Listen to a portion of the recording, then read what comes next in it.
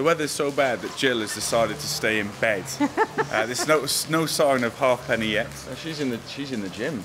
I reckon she's on about rowing. 11,000 metres now. Has she? Yeah. We're now going to a motorcycle workshop where they fix the bikes for the Riders for Health. Let's go.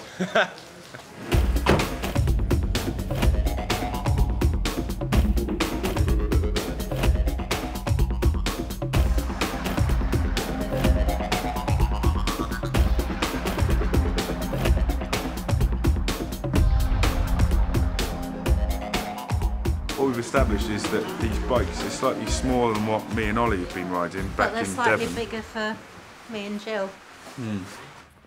The purpose of us having this workshop is like we do what we refer to as preventive plant maintenance. We teach plants. It's about petrol, lubrication, adjustments, nuts and stop. We are going to go through it in the later stages. Oh, thanks. Right, we're starting with P. P for petrol. Well, this is the fuel tank. You've got to check whether it's unleaded or leaded fuel. So this one's unleaded fuel. Have you got enough fuel for today's work? Yeah, so say if it's a full tank does 120 kilometres. Hell, it's got lubrication. Okay. Didn't it?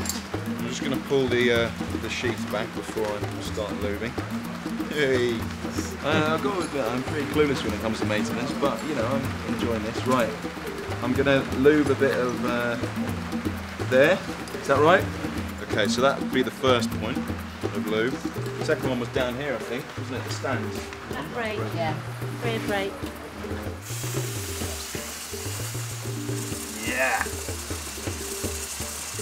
Right, the next one is give us an A. A.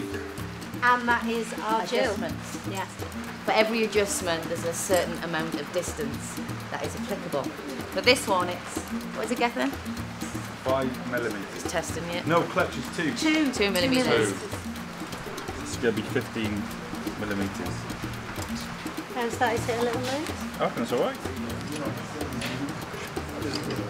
Okay, I got this one covered, Jill. You do the next one. Right. What are you doing, Jill, down there? Testing the chain. That's good.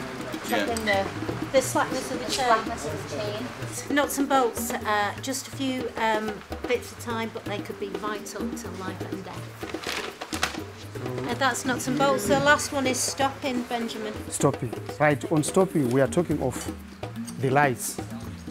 Yeah. Are they working or not? And that's plans.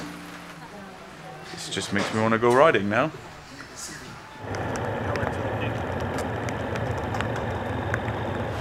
This is our first day on our bikes. We're going to do a bit of training, get used to the terrain here in Lesotho.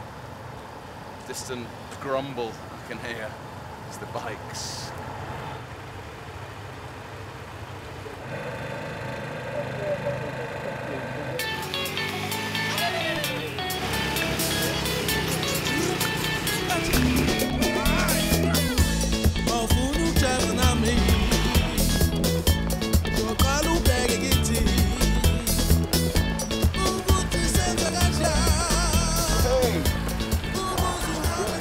It was kind of weird having not been on one for a little bit, but it's all right.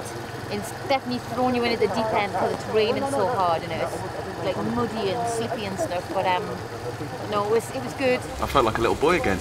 And someone had said, here's a motorbike, here's acres of land, it's raining, go and have some fun. The first time on the bike, I've only been riding 3 weeks. You know, ultimately the aim of this kind of drives you. That's what's driving me, to deliver that healthcare, to get those bloods tested, you know, in a safe and quick way.